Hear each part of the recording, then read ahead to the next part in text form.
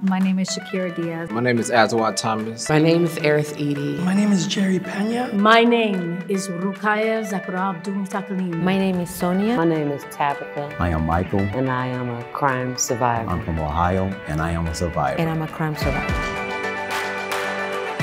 What do we want? Healing! When do we want it? Now!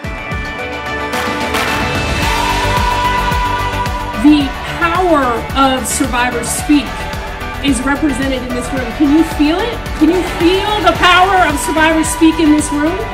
That's why we are here in Columbus today. We need more trauma recovery services. We need more investments in programs and policies that actually stop the cycle of crime. We need more treatment and rehabilitation over incarceration. That's what Crime Survivors for Safety and Justice is about. It's a powerful moment of hope, and it's a powerful moment of community. And that's what we are looking to bring to capitals across the country.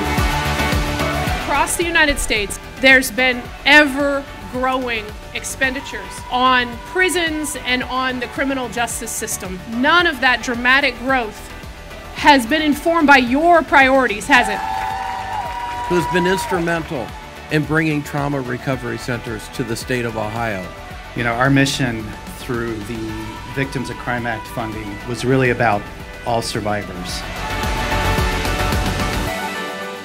Join me and tell your story so that we can heal our communities as we heal ourselves.